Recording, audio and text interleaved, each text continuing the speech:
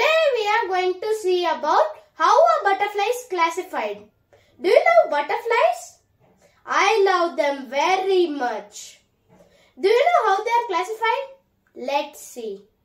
Although butterflies are one of the most widely studied insect groups, there is no uniform method to classify them. The Symposium of the Royal Entomological Society of London subdivided butterflies into two superfamilies, the Hesperoloidea and the Piploidea. The first group, that is Hesperoidea, has only one family, skippers, as they are popularly known. They are very good flyers. They are called so because of their ability to fly very fast. They are very similar to moths. Many skippers are dull in color like moths. Their larvae feed on live food and plants. They rest as pupa in the cocoon, whereas pieces of dried up leaves are mixed.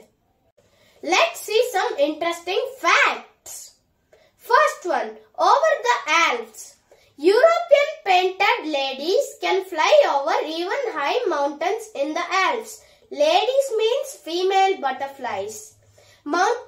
They move northwards each spring until they are killed off by the cold weather. Second one, refuge in tall buildings.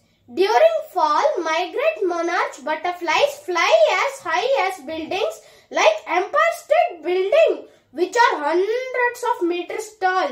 It is in USA. Third one, comma. The comma is a woodland butterfly that is known for its irregular wing edges, and it is why these butterflies are commonly called angel wings. Okay, the fourth one, it's interesting. Long-lived butterfly. The butterfly that has the longest life is brimstone butterfly or Gonaptrex rami. They live for 9 to 10 months.